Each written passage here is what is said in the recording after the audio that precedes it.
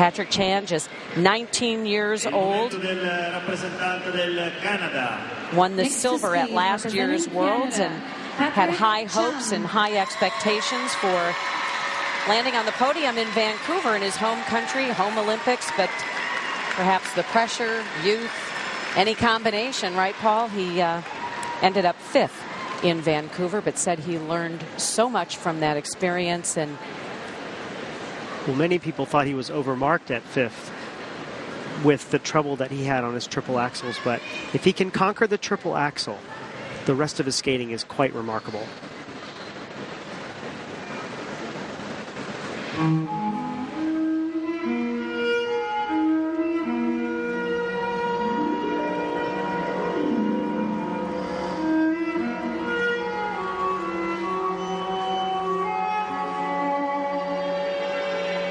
Patrick Chan will not try a quad in this program. He opens instead with a triple axel. Foot down to a double toe loop. He received minus grades of execution for that.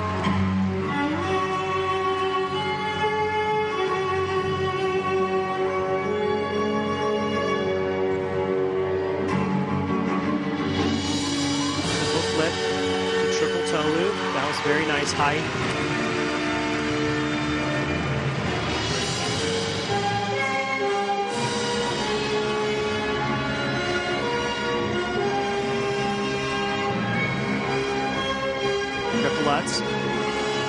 Just not over his skate perfectly on these jumps tonight.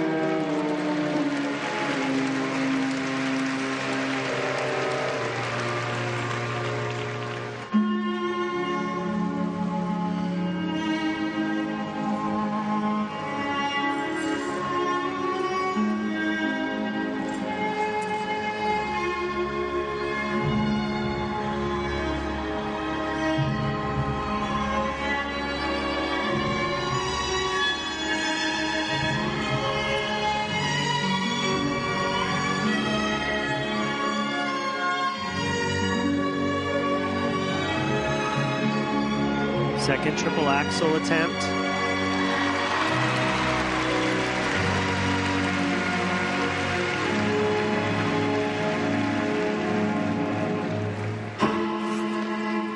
This season has really posed a number of challenges for Patrick Chan. He got sick at the beginning of the season. Then he was injured. Coaching change. And then competed at a home Olympics. It's a lot to digest. He really reworked his triple axel as well, working much more on the skid takeoff. Spin showing very good positions, speed.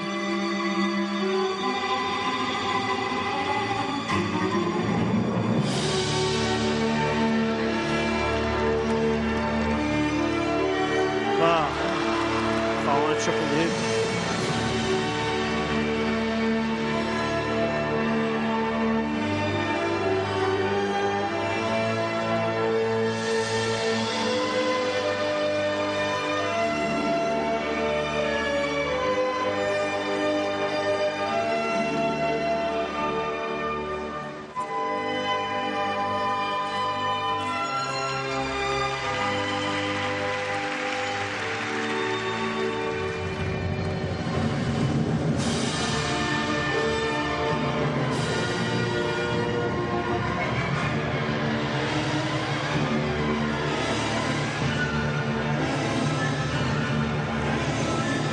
Fabulous speed and edge work in this step sequence.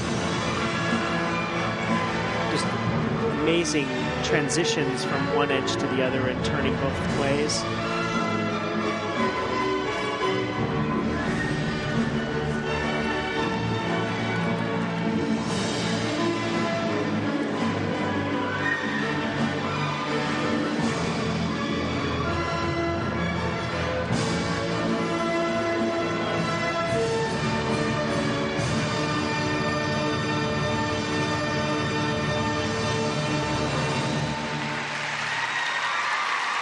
Patrick Chan came into these World Championships saying that he wanted to go out with a bang. Perhaps not the sound he was hoping for. He looks disappointed with that performance, but we will find out if he did enough to land on the podium. 2 skaters remaining when we return to our live coverage of the men's free skate. Patrick Chan with a 159.42 for his free skate, and that is very close to his personal best, which he got at the Olympics in Vancouver, and that will put him above Brian Joubert. Patrick Chan moves into first place for the moment. 2 skaters remaining. It's good though, felt really good.